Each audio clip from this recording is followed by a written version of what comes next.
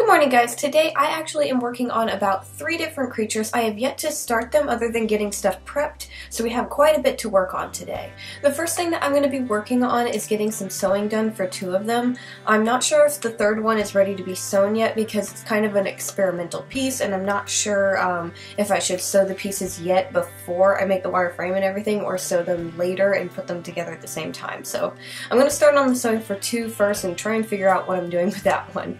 And then I'm also going to try and get as much clay work done today as I can because, again, I've got 3 creatures I'm working on. One of the creatures is going to be for that wireframe that we did in last week's tutorial. If you didn't catch it, I made just a quick tutorial on how to make wireframes. I'll leave a link down below if you wanted to see it. I'm going to be trying to get this piece done as quickly as I can because I want to use it for another tutorial on how to fur faces. So we're going to be doing a bunch of sewing, clay work, and stuff for that, and that will be another tutorial that hopefully I can have up soon. Anyways, I'm going to get all my fabric pieces. I got everything cut out and we're going to start sewing those 2. Okay, so I've already got a decent amount of sewing already done on the wolf, the body, the tail, the front legs. I'm just working on the back legs right now. And then I have a lot to do on this piece. This is going to be a Espeon commission that I'm taking on. I've said this before, I'm technically not open for commissions, but if you guys are interested in one, feel free to message me. I'm trying to not take on more than like 1 a month just because I have a lot to work on, and the last thing I want to do is get behind on anything, and commissions are definitely a lot of work. So I had some extra time, so I accepted this one, and I'm going to get the sewing done for it today. So a funny thing about last Friday's video, my little wireframe tutorial, it almost didn't happen because I almost had a house fire. That was terrifying. I was in the middle of filming it and suddenly smoke alarms went off, and no sooner than like a few seconds after those are going off, the whole apartment is just filled with smoke. I was freaking out. I thought the whole building was on fire, but nope, it was just me. Yeah, I can't believe how fast the place filled up in smoke. And basically what happened was the circuit board in my air conditioner failed. So that's not good. So basically what happened is the air conditioner kicked on, the circuit board broke or whatever it did, and it started burning. And so you guys know that's basically melted plastic. So it's not just like smoke from like wood burning, it's like the smell of plastic burning. It took a day and a half to get the smell of plastic out. And even though I was only in the smoke for a couple of minutes at most, because I had to figure out what to do with Axel, I had to go and get him situated so I didn't have to leave him in the smoke, because I had to go run up front and get maintenance so they could help me figure out where it was coming from. Because it wasn't a fire technically, but there was smoke everywhere, and no one else was having their alarms go off. So it was like, I need to figure out what this is. So I freaked out, got him situated on the balcony so he was not in the smoke, ran over to get help. Luckily, maintenance at my apartment is amazing. They both were like, I think there's like 3 or 4 of them, but 2 of them were just like booking it up the stairs to come help me. But yeah, the past couple days after that, I was not feeling good at all. I actually got sick the night after, or the night of, because of the smoke. Because if you didn't know, if you breathe in smoke from burning plastic, it's actually very poisonous. Luckily, I wasn't bad enough to need to go in or anything, but it definitely was scary. I was coughing up a lung for quite a while. But yeah, that happened. I almost didn't have Friday's little wireframe tutorial up by then because I was recording, and my throat was so sore after it I couldn't just hop back in, and I was feeling horrible, so I took the rest of the day off after that and just worked on editing. Oh, real quick, I wanted to show you guys my progress on my mermaid. The whole canvas is finally covered, at least with 1 layer. There's a lot of work still done, but I'm so happy with her. What do you guys think about the colors I picked? Because I was trying to have the fish kind of more of Hawaiian style for fish species, so hopefully I have them all correct, but I saw a parrotfish and I was like, oh, I love the colors of that, so I decided to kind of go with those colors for her body, and then I decided her hair should be really dark because I wanted it to stand out and just kind of bring some attention to her face. So yeah, I'm really happy with this. Only thing is I have to keep moving it all over the place to not bump it while I'm working on other things so that like hair and stuff doesn't get stuck to it.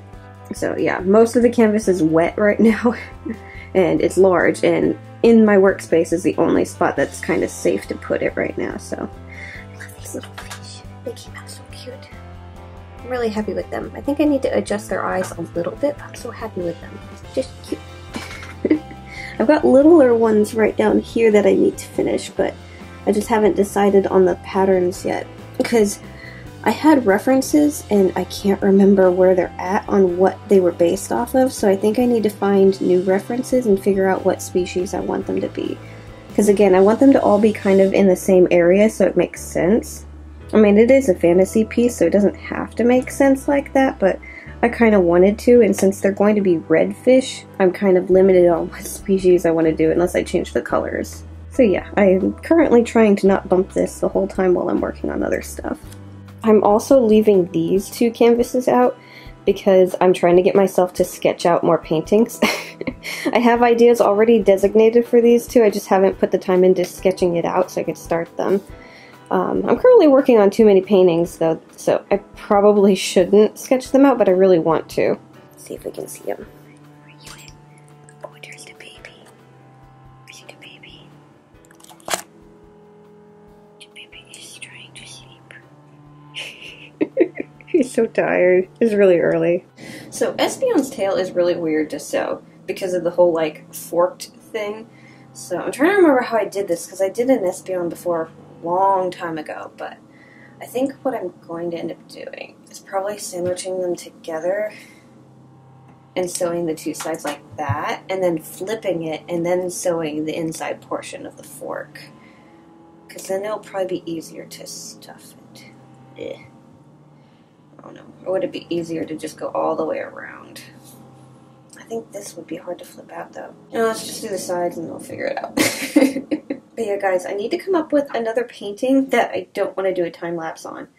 Because that's currently my problem, is the mermaid is the only one that I'm currently not trying to record for a time-lapse. And it's wet right now to the point where I can't work on it. So I'm kind of like at a standstill unless I want to paint something for a time-lapse. I need to figure out something that I want to paint that I don't want to do a time-lapse of. Because like I said, those two canvases are designated for paintings, but they're both really interesting ideas, at least I think so, and I want to do recordings of them. So that kind of doesn't help me in my situation. I'm also kind of low on canvases. Right now I think I just have a bunch of like 8x10s. So if I can think of something small I want to paint, I need to make an art store run and just pick up a bunch of them. That way I have them at least. But if I go, I know I'm going to talk myself into getting a really large one that I shouldn't, because I need to at least finish the mermaid before I buy a really large canvas. Because the mermaid is a 36 by 48, I think. And I would love to get something not so long, just kind of roughly the same size but wider. So I guess bigger. Okay, so I got the sewing done for the wolf and the Espion, or at least as far as I can without putting them together, because we're not ready for that. And then I also picked out some gems and eyes for the clay pieces. I figured the red would kind of look good with the black fur, and then I also had a red gem, so I figured I could see if that'll work on this. I may not use it, but I kind of want to. And then this is going to be for that weird dragon piece that I want to do. These kind of match, so I figured I could use the little leftover claws. These are leftover from when we did the ghost dragon, and I've just been kind of keeping them because I figured they could make cute little horns, and they match the eyes that I want to use, so win-win. So I'm going to get my clay out, and we're going to start working on at least the head for the wolf and the head for the Espion.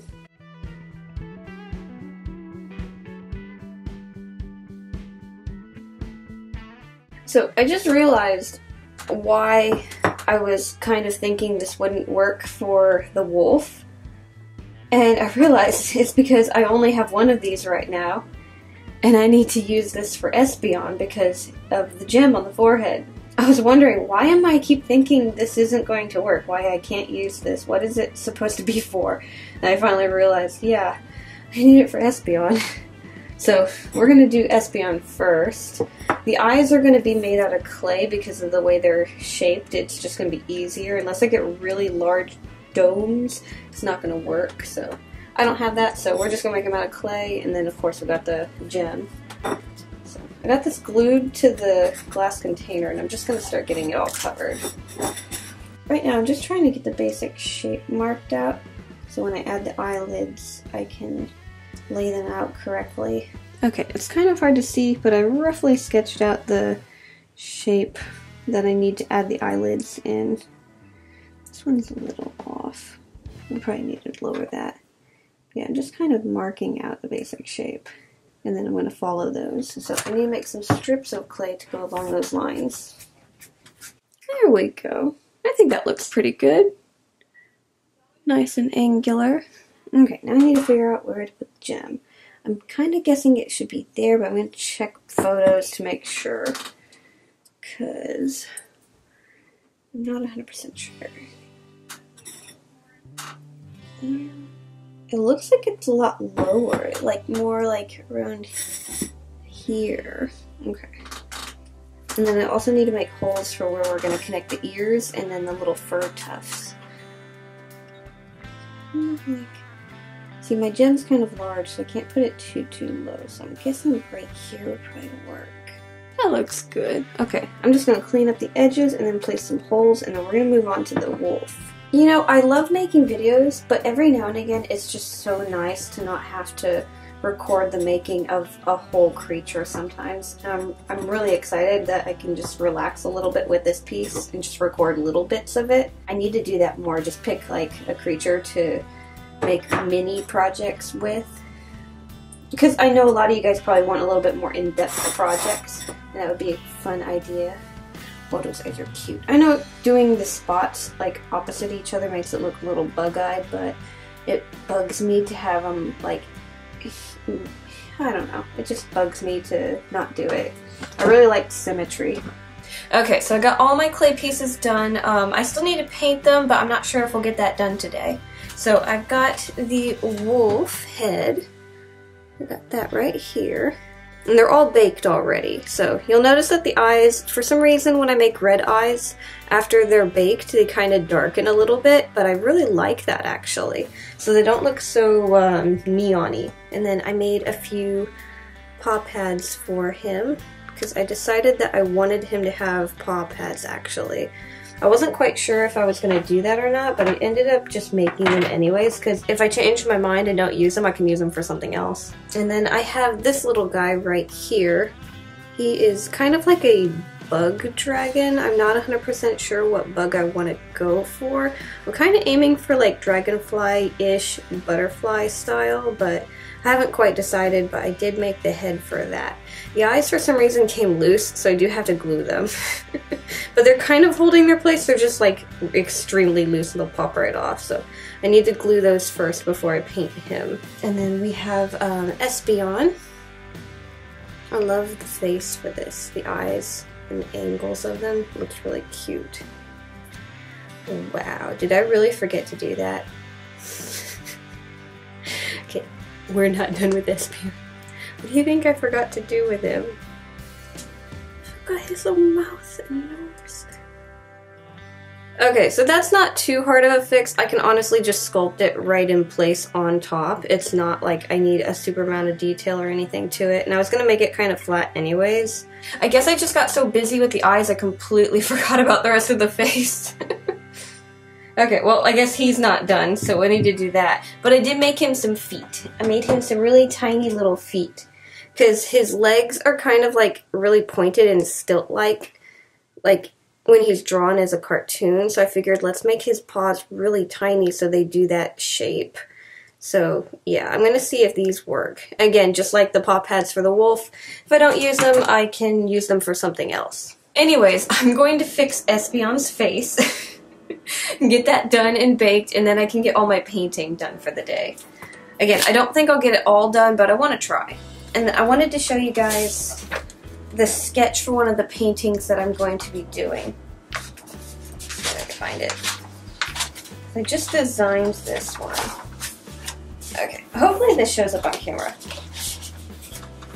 But this is for the larger canvas that I have, and it's kind of like a hourglass with a person trying to stop time with a cork, and they're getting buried in sand basically, and then have a snake wrapped around it that has bitten off its tail. I kind of wanted to do something a little bit darker with this piece because most of my stuff has been really light-hearted, and I wanted to do a lot of symbolism with it. So it's kind of like mankind's ever-ending desire to escape death, which is something you can't escape. And the reason I have the snake with its tail bit off is snakes biting their tails are considered like an infinity loop kind of thing, and it's supposed to represent like endlessness. Well, it broke, so it ended. Anyways, I'm going to try and sketch that out on the larger canvas that I have, that I showed you that was blank right now. So that is what I'm going to try and do tonight, just to relax. Anyways, we've been going on for quite a while, so I'm going to call today's vlog done and get the rest of my work done for the day. That way I have time to actually edit this and get this up on Friday. So thank you guys so much for watching. Make sure to like, subscribe, all that fun stuff, and I'll see you guys next time. Bye.